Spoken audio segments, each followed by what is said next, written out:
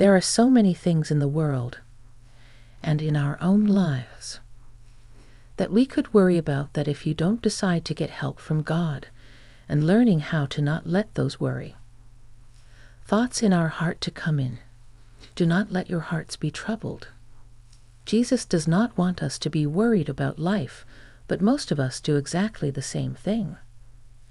I am here to tell you that the blessings you waited for a long time is very close to you. You are here listening to these words is just because I wanted that. There is nothing that can be done without my will. Forces were trying to take you away from me, but you must know that I am God. No evil spirits can harm you until I am your side. You have always obeyed me and my words, and here is your reward for following me and sticking to the right path. If you say that you are believing God, trusting God, but you are worried all the time, the truth is that you may be trying to trust God. You may want to trust God, but it's struggling with it. I know you have suffered a lot, but know that your days of sorrow are ending now. The moment you are listening to this will be your last moment of sorrow season. A new season with new beginning has come, my child. I am healing you. You are coming back better and stronger than you were before.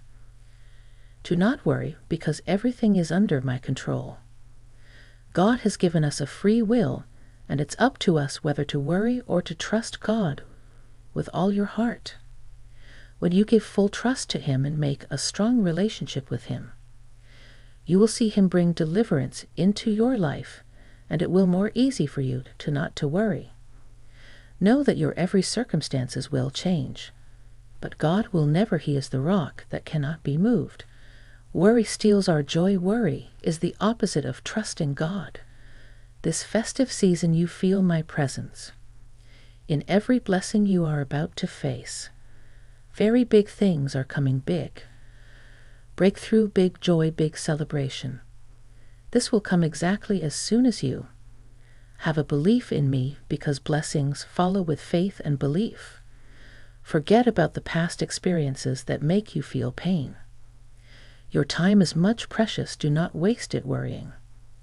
Stop worrying, start trusting. Pray this prayer now to stop worrying and start trusting in God. Heavenly Father, I have come today in front of you. I am sorry for all mistakes that I have done in my life. I admit that I often forget that you are with us. I often forget what you are like. Would you please forgive me for that, Father? Help me to put you first in every area of my life. I am asking for your favor to work upon my life. I am asking for you to provide me a will that always choose you over any worry. In Jesus' name, amen. Type yes if you believe. God bless you.